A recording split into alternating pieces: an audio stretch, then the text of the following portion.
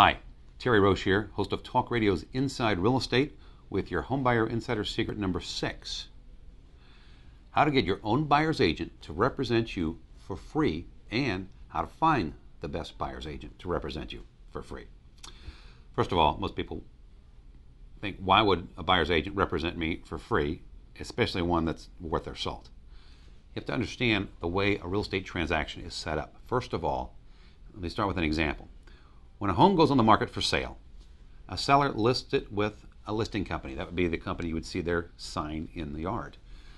They'll sign a commission agreement, a listing agreement, and that commission could be, let's just use an example. In this case, they're not fixed, but use an example of 6%. At a 6% commission, you'll also find an example of a commission sharing arrangement where commissions would be split half and half. That's 3% to the listing company and 3% to anybody who would have a buyer. That would be an agent you might be working with to go help you find a home. What most buyers don't understand, the listing agent and the selling agent both represent the seller by law. You obviously think the listing agent representing the seller because they have their name on the sign in the yard. Most buyers don't understand the buyer you're driving around, the buyer agent, or what you think is a buyer's agent, is really a selling agent that represents the seller by default because the law is designed that way. Now, the law also changed a little over 10 years ago, allowing buyers to have their own buyer's agent and changing the relationship of that agent you're driving around with so they represent you. And there's only one document that you need, one legal document to do this. However, some buyers are under the impression, well, then you have to pay that buyer's agent to represent you. Not the case.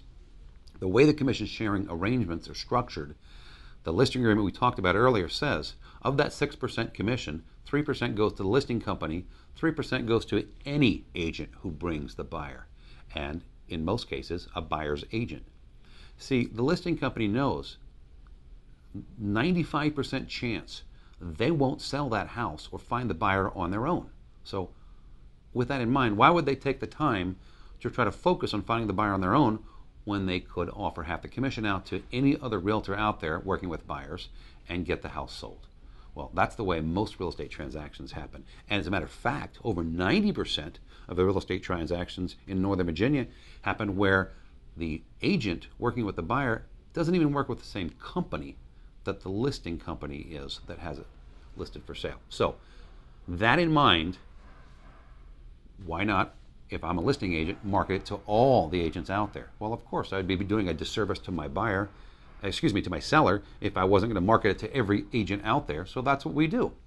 Now, buyers, on the other hand, need to, and this is the way the law works in Virginia, and in many other states for that matter, need to make sure up front that they indicate with a buyer-broker agreement that the agent they're working with will represent them in their best interests. Therefore, by doing that, you can actually have the seller's listing and the commission being offered to the other agents pay your buyer's agent on your behalf, so you pay zero. You have nothing to pay. And the law is behind you because the law dictates now that buyers have to have the option made known to them that they have the ability to have a buyer's agent. So with this commission sharing arrangement and with the buyer-broker agreement, you literally can get your representation for free. Now, why wouldn't you do that? Well, of course, once it's explained properly, of course you would want it done that way. The problem is, it's not always explained very well, and most buyers don't understand how it works. So, first of all, that's how you get your buyer agent for free. Second of all, how do you find the best buyer agent? And why would they do it for free? Well, they aren't doing it for free. They're getting paid. They're just getting paid from the proceeds of the transaction.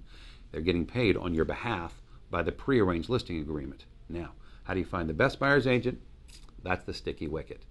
So I'll give you a couple of clues. First of all, if you have an agent that's only doing 10 or 20 transactions a year, you would be better served by someone who's busier, someone who has more business. A, they're in more demand. B, well, they're involved in the market. They're better plugged in. They have better access. Now, sometimes people think they need to go with a buyer's agent that claims they do nothing but buyers and nothing but represent buyers. I don't buy into that, although it sounds like a good marketing ploy. And the reason being, how could you, I'll give you an example. If you were going to sue somebody and you hired an attorney to do so, and if that attorney says, well, I've never actually sued anybody, I've only defended people, well, probably not the best person for you to hire. They have no experience on the other side.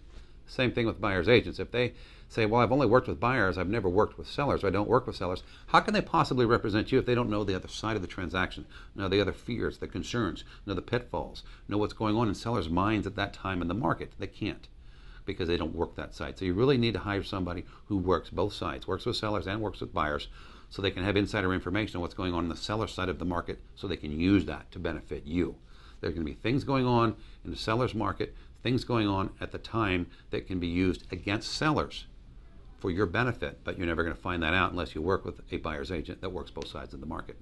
Now, there's a couple of other ways to handle this. There's a couple of other strategies that can literally put tens of thousands in your pocket with buyer agency and with finding buyer agents that can find market anomalies, that can find underpriced properties, that specialized perhaps in foreclosed properties, that can actually find areas that are about to pop in value due to different zoning issues going around. These are different specialties that buyer agents have. You can find out more about how we're currently using insider strategies learned from my real estate radio show that can literally save home buyers tens of thousands of dollars on their home purchase and financing every day right here in Northern Virginia. Just check out my free live online webinar at www.homebuyerinsidesecrets.com. That's homebuyerinsidesecrets.com. You can get all these insider techniques applied to your personal home purchase with our free Insider Access Home Buyer Savings Program also. And that gets you a guaranteed minimum savings of $25,000 or more on your home and financing. And the best part is we guarantee it. And these exclusive strategies, they don't cost you anything. The service is no cost to you. That's homebuyerinsidesecrets.com. Find out why even other realtors and mortgage lenders actually use me as their buyer broker on their own personal home buying transactions instead of relying on themselves.